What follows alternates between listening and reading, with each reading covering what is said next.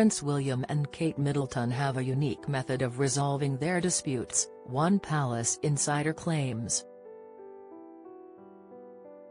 This is in contrast to claims from a Kensington Palace aide that says Prince Harry and Meghan Markle really get into it in a big way during arguments, while painting a very different picture of how the Prince and Princess of Wales handle their disagreements.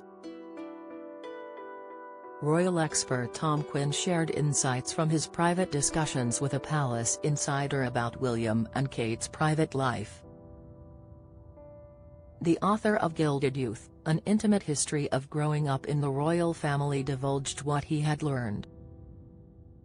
He stated, "Someone who worked for Kensington Palace told me they, William and Kate, do have rows.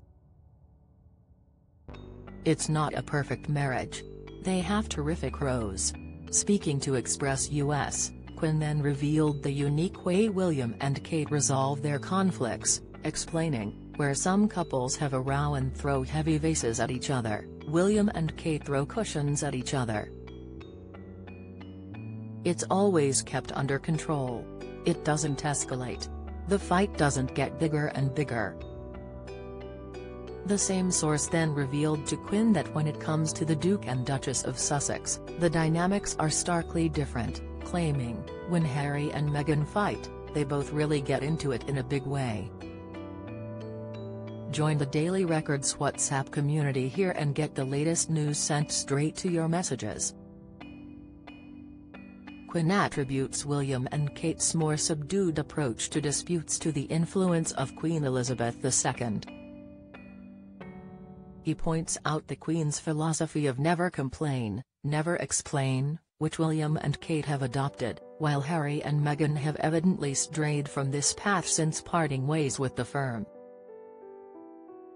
Quinn expands on his observations by saying, "Because William adopts the manners and ways of behaving of his grandmother and Kate is very good at not complaining, both of them have stuck to the thing that made Queen Elizabeth II such a remarkable monarch."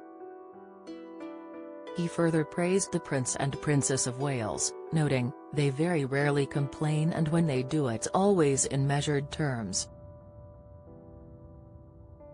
He also proposed that resolving conflicts is simpler for William and Kate as they have maintained their privacy, thus avoiding the intense scrutiny faced by Harry and Meghan, making them less picked apart than Harry and Meghan.